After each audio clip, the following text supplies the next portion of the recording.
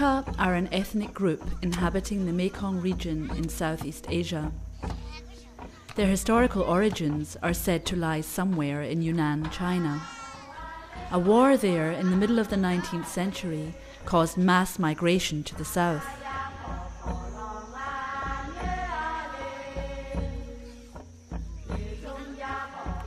Today, Akha villages can be found in mountainous areas anywhere from southwest China to northern Thailand. Northern Laos is home to an estimated 80,000 Akha people. The culture of the Akha is village-based. Never in their long history have the Akha been rulers of a connected territory, or has there been an Akha king. Vulnerable without the resources of a state to defend themselves, they had to adapt to a minority situation. Gradually marginalised up into the mountains, they managed to maintain their traditional lifestyle, seemingly untouched by fast-paced economic and political changes in the lowland.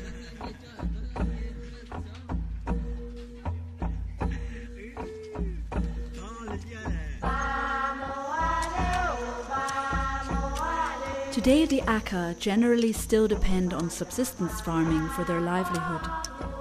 Rice is their #1 crop and their most important staple food. In the mountainous areas of northern Laos, a lack of water makes rice terracing difficult. Upland cultivation is therefore practiced instead. The Akha people have their own language and religion. The village gate is one of the most recognizable features of any Akha settlement. The yearly ritual of gate reconstruction and the symbols attached to it are believed to form protection against threats ranging from epidemics to police raids. Most villages also have a giant swing in a place overlooking the village. The annual swing festival precedes the rice harvest and symbolizes the Akha feeling of self-reliance and freedom.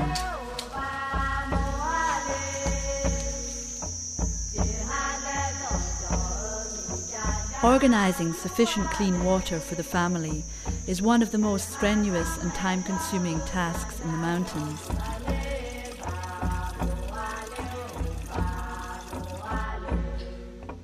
Women are the ones in charge of fetching water. Often the next well is a long walk from the village.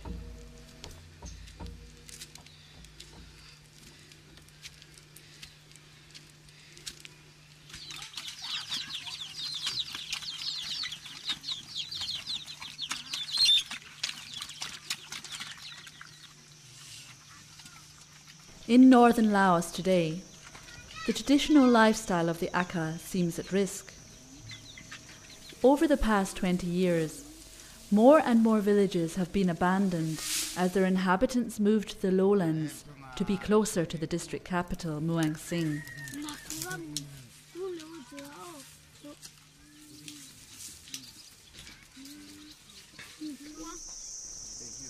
The Akha exodus from the mountains leaves behind ghost villages. Ban Chapakun Sai is now deserted, its houses empty. Amidst their spooky silhouettes, a calf tied to a pole indicates that at least one human soul must still be around.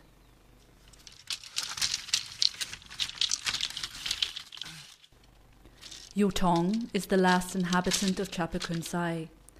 He stayed behind to catch a lost cow while everybody else moved. Using a calf as bait, he is constructing a trap for its mother.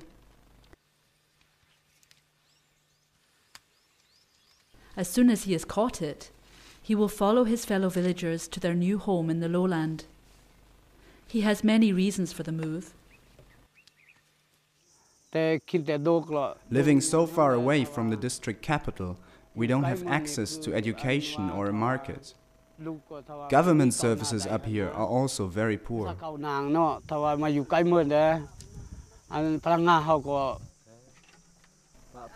Pressure on the Akha to give up the traditional practices of opium growing and shifting cultivation has also led them to seek alternative sources of income in the lowland.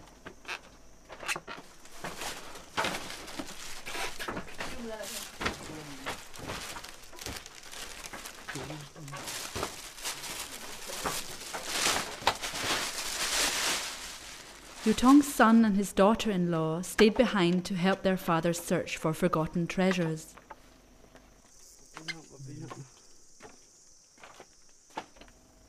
Of course I'm going to miss my village. But if moving closer to town means that we get access to better facilities, then it's worth it.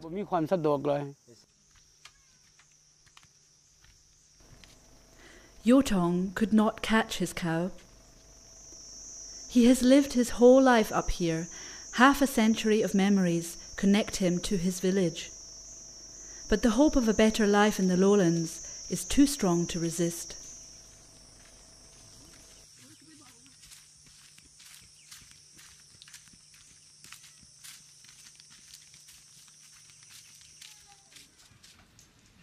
Sinuan moved down from the mountains together with her family in 1994.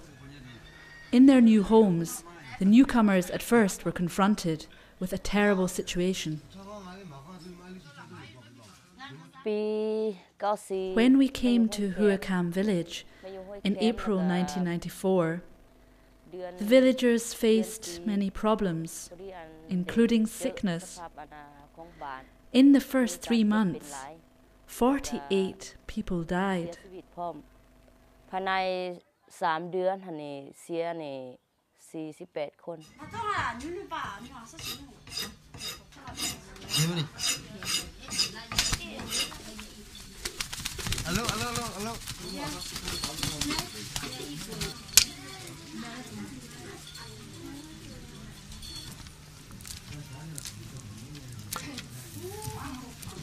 Today Sinuan lives in Muang Sing, but her frequent returns to Huakam village are always an occasion for a special family celebration. By local standards, the family has made it and is definitely better off. The very hard first years in the lowland seem forgotten. Sinuan proved able to contribute to the family's wealth when she was discovered by a foreign aid organisation, which was at the time looking for Akha Lao translators. The people from the Lao German Rural Development Programme said, "Would you like to come with us?" Back then I could only speak a little Lao in comparison to now.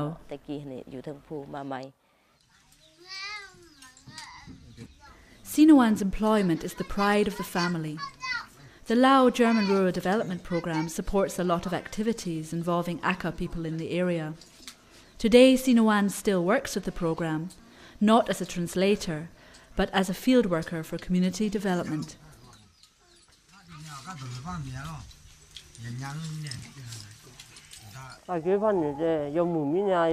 Our life has become much better since my daughter got that job. I have experienced things which I never thought possible before. Sinuan's lifestyle today does not have much in common with traditional Akha life in the mountains, but she still hopes that her people won't forget their culture in the future. I think that some of the Akha tradition should be preserved. For example, nowadays girls can wear any clothes they want, but for festivals they should still put on traditional costumes.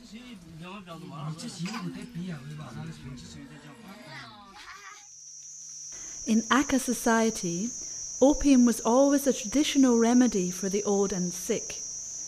In the last 2 centuries, the greed of various colonial and lowland powers in the region led to a huge increase in the growth of poppies. Addiction spread, and farmers became reliant on opium as a source of income.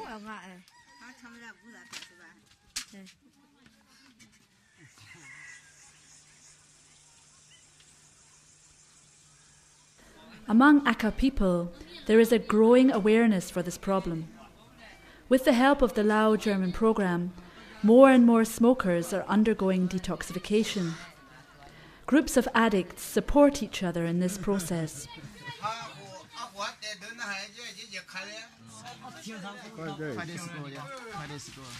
For the camera, one of the patients reenacts the pain he felt during the first few days.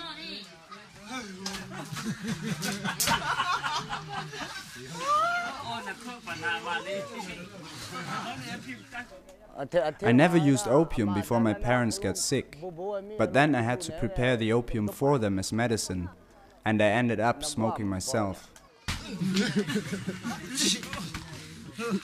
It's day 6 of a 2-week period today. The worst physical pain is already over. At first it wasn't so bad, but after a couple of days I almost went crazy. I had a very strong urge to smoke. I was treated with herbal medicine, but still got terrible diarrhea. The detoxification is supervised by health workers. Sports activities can bring some relief to the patients.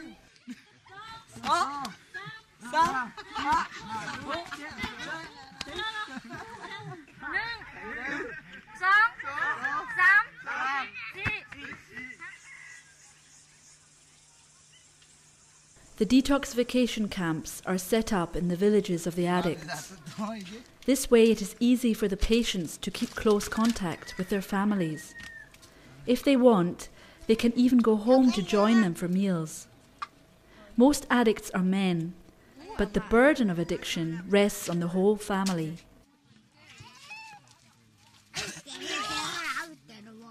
We didn't have enough food to eat, and I didn't have any money, so I went to work in order to buy opium for my husband. I will stop smoking for good now, because as an addict I didn't even have enough money to buy clothes or food for my sons. I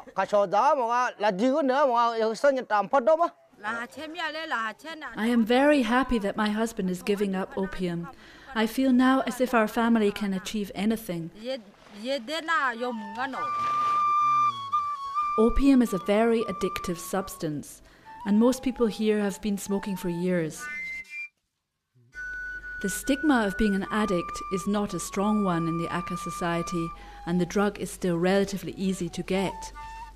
The hope is that at least 75% of the patients will give up opium for good.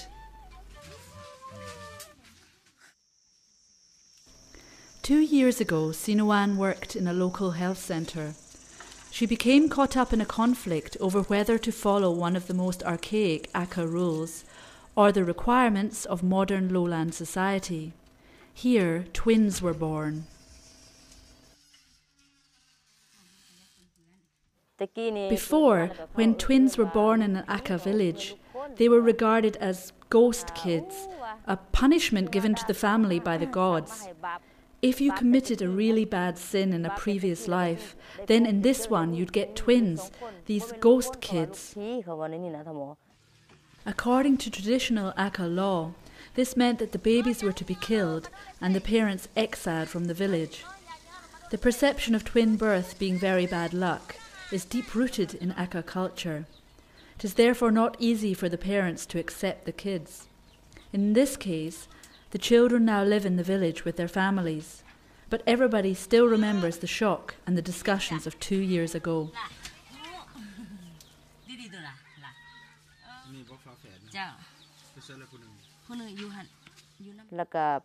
When the nurse touched the stomach after the first baby was born, she said, "Oh, it feels hard. Could there be another baby?" We checked, and yes, there was a second child. That was a shock. The father turned his back, the grandmother left the room, and the mother started crying.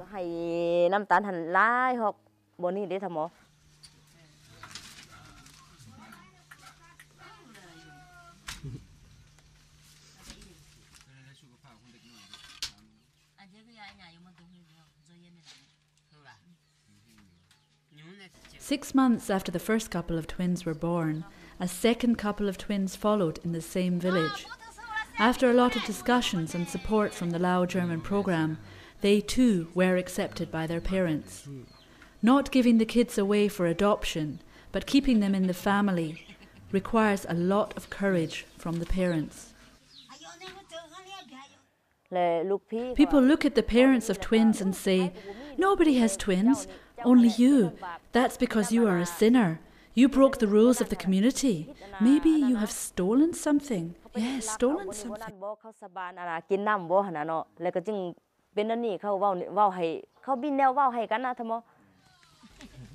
Today, Sinoan comes to visit the families of the twins and accompanies them to the health centre for a medical checkup of their children. Sinoan understands how important it is for the self-esteem of the Akha people to feel that their traditions are respected. But there is also a consensus among the more educated Akha that rules like the killing of twins must be abolished if the Akha culture is to be accepted as independent and valuable within Lao society.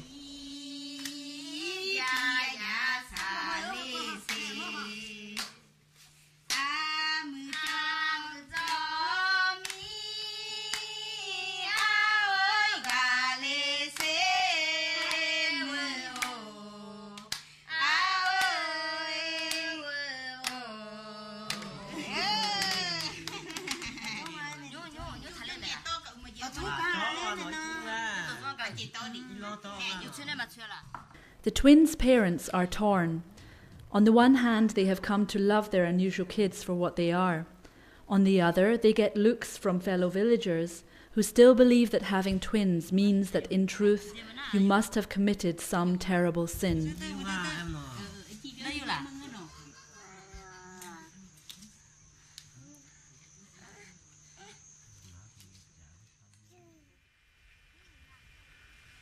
As there is virtually no industry in the Muang Sing area, the only means of acquiring a fortune is to engage in large-scale cultivation of cash crops. Landowners grow sugarcane and sell it to Chinese buyers.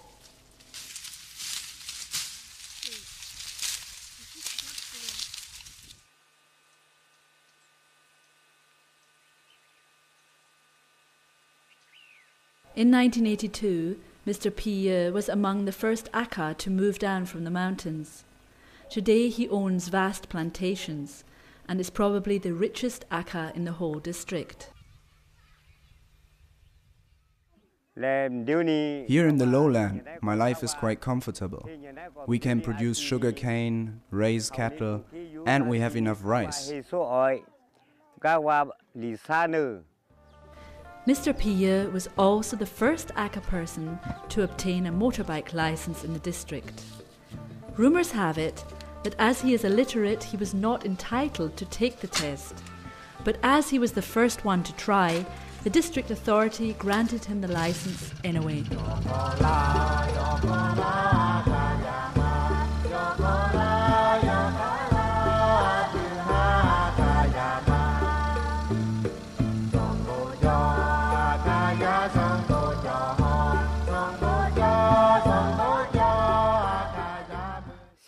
In the mountains, there was no access to a road, and for the kids it was very hard to go to school. So I decided to move to the lowland to practice sedentary farming.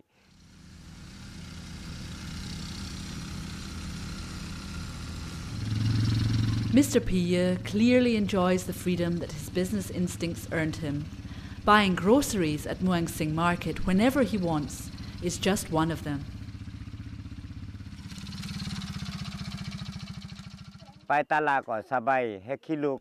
People say farming in the lowland is easy. We have enough rice and access to the market, and on my motorbike I can go anywhere I want.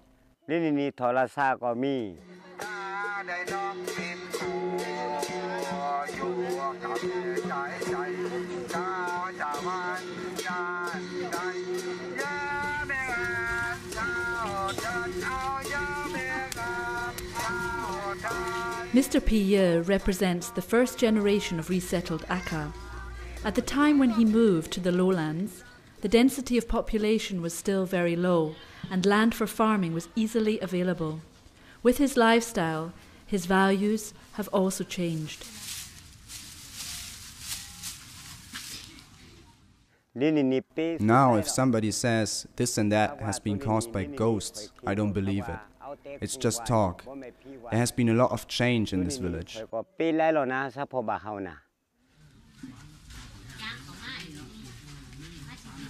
Of the numerous Akha rules and traditions, there are only 4 which he considers worth keeping: the village gate, the swing, the cemetery, and the well.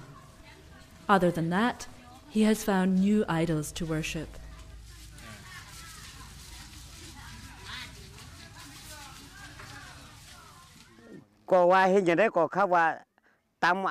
When my kids come back from boarding school in Udomsai, they can decide if they want to follow the Akha tradition or not.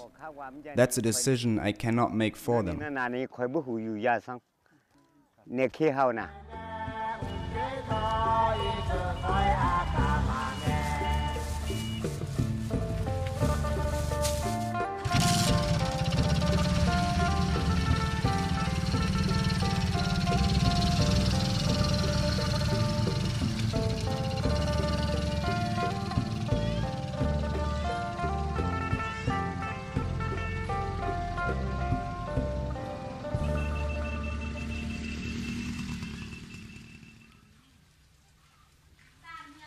Nam Keo Noi School in Muang Sing. It is a boarding school like this that Piya's kids attend. The lessons are taught in Lao language. Si Hom is 15 years old. For her, and for most of the Akha students here, learning the country's official language is the first and most challenging task. Like her classmate Bun Hom, she has very strong reasons for aiming at a better education than her parents received. Today, Akha people are very poor and they also smoke opium. When they become addicts, they can't hope to do well in lowland society. There are many more lowlanders than Akha working in white-collar jobs. Next door, there's a physics lesson. Medu comes from the same village as Bun Hom and Si Hom. She's been made class representative, which has earned her considerable respect among her classmates.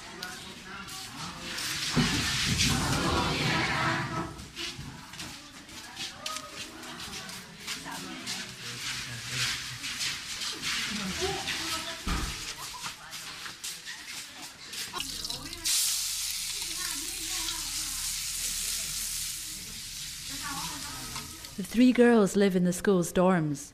In the public kitchen, everybody cooks their lunch together.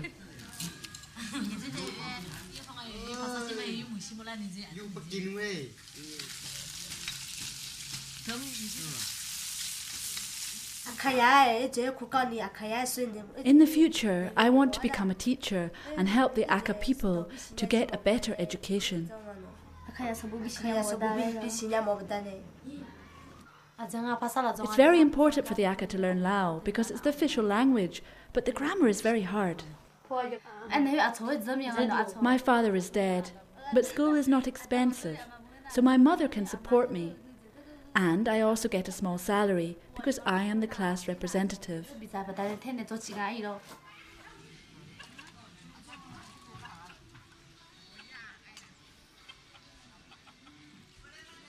Although all 3 enjoy going to school here, they also miss their families.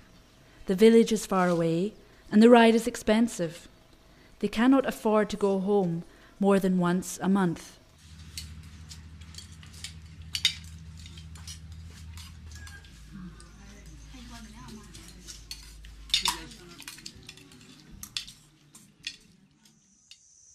Green is the colour that draws people down from their traditional homes in the mountains to the lowland valleys.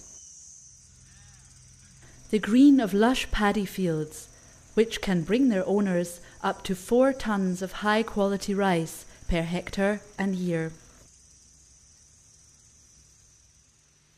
But reality today has a more greyish touch.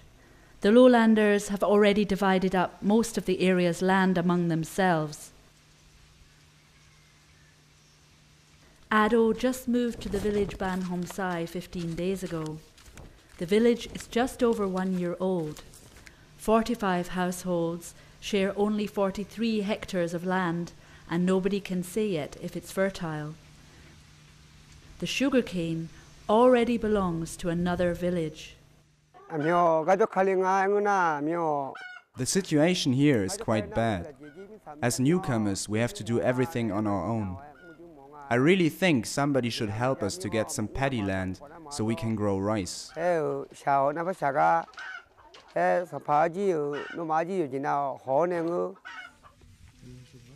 But getting more land will not be easy for the people of Ban Hom Sai. More people are still expected to come. Land prices are going up, and long-term residents are reluctant to accept the newcomers. Already there are conflicts between old and new villages over land and water rights.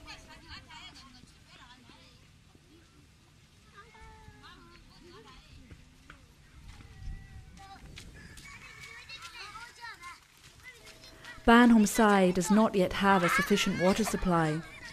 The people have to go to neighbouring villages for drinking water and washing themselves, which leads to quarrels. The village does have a well, but the water in it is dirty.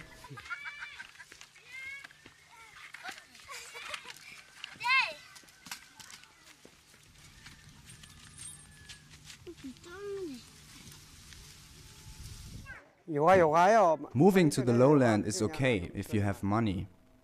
I have to try and find a way to earn some. But I have only been here for 2 weeks and I'm not exactly sure where to start. Ado spent the first week building his house. This is all he could carry down from his old village. Pressure on the Akha to stop opium production has led to a rapid increase of resettlement in the past 2 years. Without their most important cash crop, life in the mountains no longer seemed viable, and Ado, like many others, saw no choice but to move to the lowland.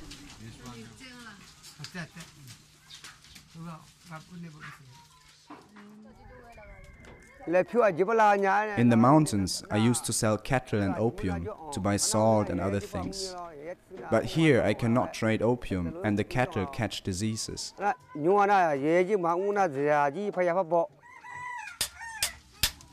Ado was the blacksmith of his former village, a position of high esteem among the Akha.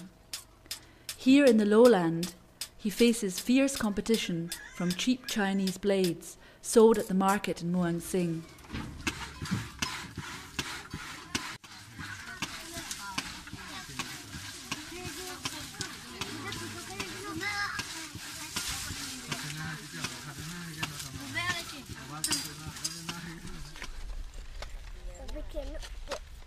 For newcomers like these, selling their labour to landowners is the only means of surviving. But as more and more come, the wages tend to decrease. 10,000 keep, around $1, is the going rate for a day of hard work in the fields. Our situation is very bad. The money we earn here is really not a lot. I think somebody should help our families to get some land.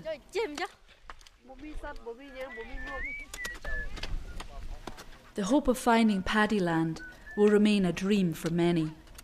Most of the arable land has already been claimed.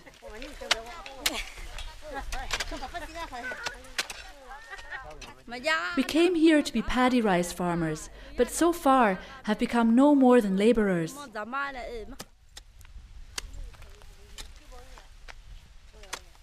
With competition for land and employment still increasing, it becomes ever harder for newcomers to find their place in the lowlands.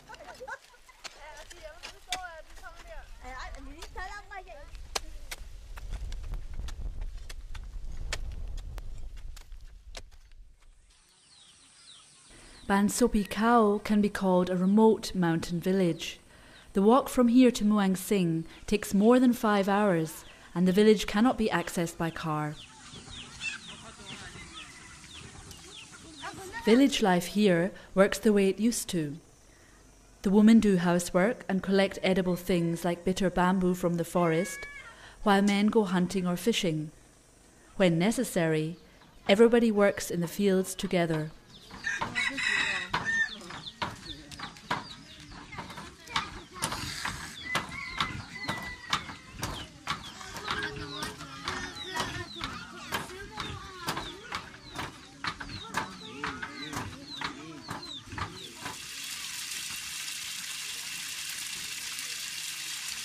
The village chief, the so-called Nai Ban, is well respected in the village, and traditional structures seem to be in place and working. At the moment, we don't think of moving, because our livelihood in the mountains is sufficient. And besides, this village has been here for many generations. I don't want to move from this area. But in the future, I don't know what will happen.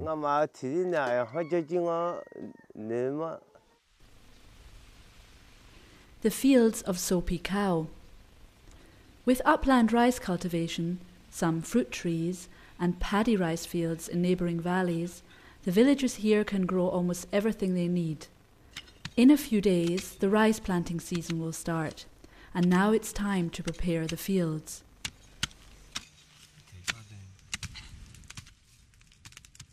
The Nai Ban and a boy from the village do the field work, while the Nai Ban's son burns vegetation.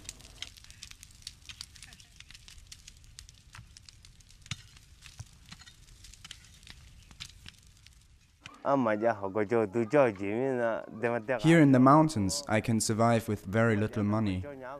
Life here is different from life in a town. Whenever you look for food here, you can find some.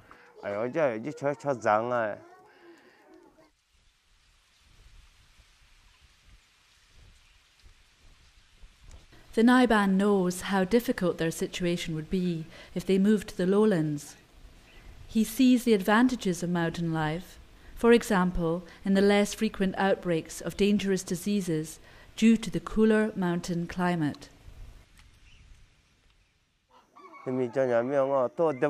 Up here, my parents never had to go to hospital. If you live in the lowlands, if there is no hospital, you cannot survive.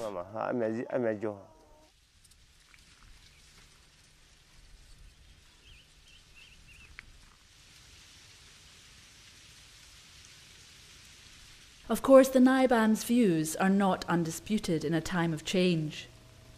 And it may be hard for the younger generation to find ways of satisfying their lust for life in a remote mountain village. The Nai Ban is aware that the temptations of a modern lifestyle may lure some young people to leave the village.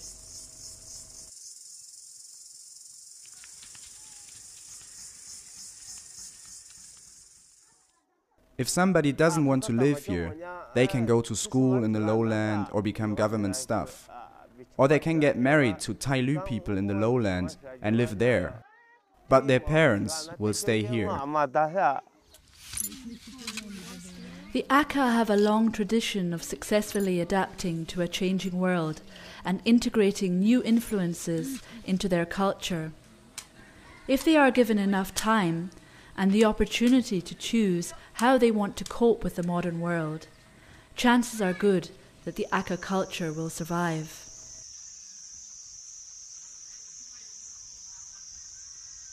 In village schools, a new generation of Akha takes the first steps towards an education which they will need for the challenges that lie ahead. They will be the ones to decide which traditional knowledge and values are kept alive to shape Akha life in 21st century Laos.